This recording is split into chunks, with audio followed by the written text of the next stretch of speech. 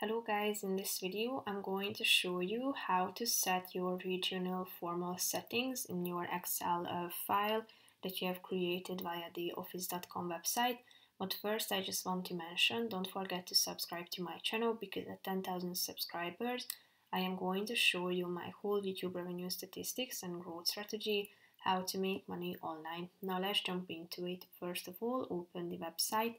And after that you should tap on this home button that you can find on the left side of the screen at the top, and then tap on this button, this file button, and then click on the options button in this left side column, and there you can find the regional formal settings format settings section, so tap on it, and here you can select your region and your regional format for the Excel.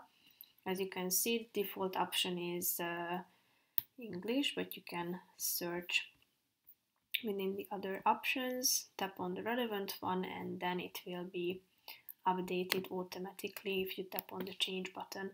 So that's pretty much it for this video, guys. See you in the next one. Bye bye.